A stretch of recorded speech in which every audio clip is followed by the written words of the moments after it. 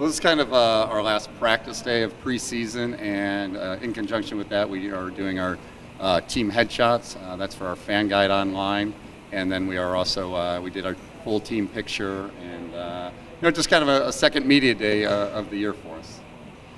Preseason's a lot of practice. It's 100% team time. We get after it. We've been banging and competing for about a week and a half. We have our alumni game coming up, and then we start school and we head into our first competition. So we'll get into our normal season routine there.